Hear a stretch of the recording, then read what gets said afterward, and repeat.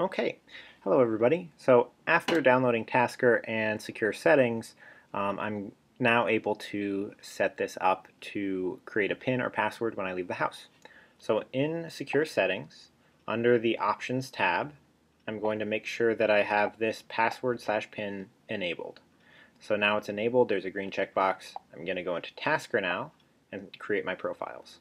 So first state is going to be when I leave the house. So I'm going to create a profile with the state, context, net, Wi-Fi connected. The SSID I'm going to choose as my own SSID. Since I'm leaving it, I don't want it to be connected, so it's going to be inverted. Down at the bottom there, go back. It will prompt me to create a new task. I'm going to do so. I'm not going to name it. I'm going to create a new action for this task. Add the plugin, secure settings, and configuration of password/PIN.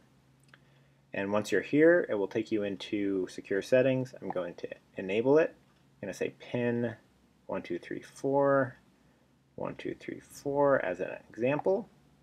I'm going to go back, and here I have my profile that says when I'm not connected to the Wi-Fi at home, then run this action.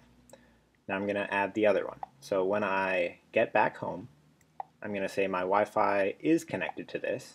I'm not going to hit the invert button down here. Let's add a task, add the plugin secure settings again, and this time in configuration I'm going to go to the same place, password/PIN. I'm going to leave it as disabled, and this will clear the password. So just like this, save it, go back, it says clear password, and if I go back to the main screen here in Tasker, I have my when I leave home and when I get back to home. You can name them as you like. I just leave them unnamed. So that's that.